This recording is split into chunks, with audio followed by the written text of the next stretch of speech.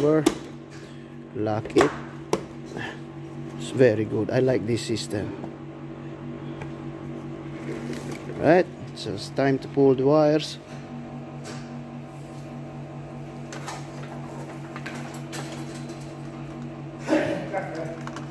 This.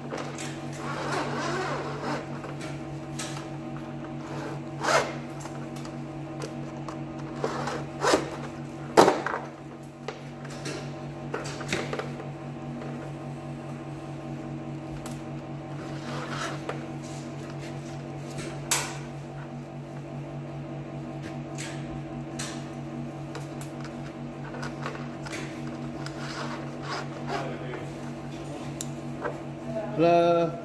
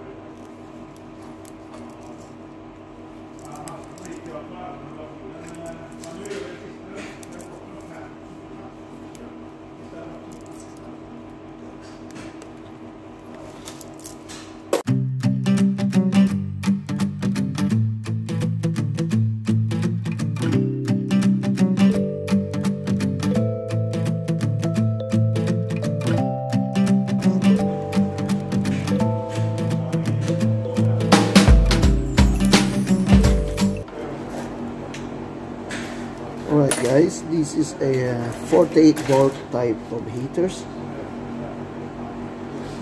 and this is usually used in Norway because they have a rule.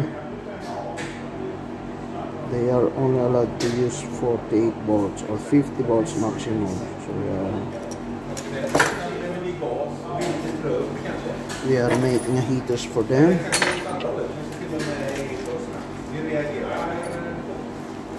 Good heaters. And this one, guys, maybe you are wondering what the spring for. The spring is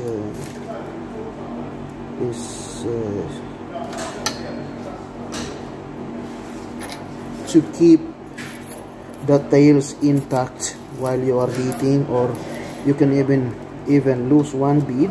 You can destroy it, and when you have the spring on, the spring will always keep on pushing out the beads, so they are always intact. Yeah, because when you're eating, guys, the part of the tails is expanding, so without the springs, then you will have a lot of gaps on your tails. So with this one, it helps a lot. Not many companies using springs. I think it's only one, only we are using it. Yeah, for me as a technician too, to have the spring on the tail is very good, because those who are just producing the heaters, they don't know what's the importance of it.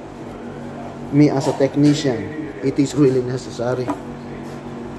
See, guys, see, you can pull it, gap, and then it will come going back, so you can destroy one of it, and yeah, and the spring is still will push the beads all together.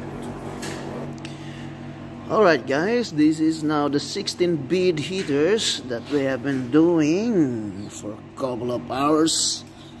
16 bead heater. Yeah, that is for today's vlog, guys. Thank you for watching, and please don't forget to click like and subscribe. Thank you.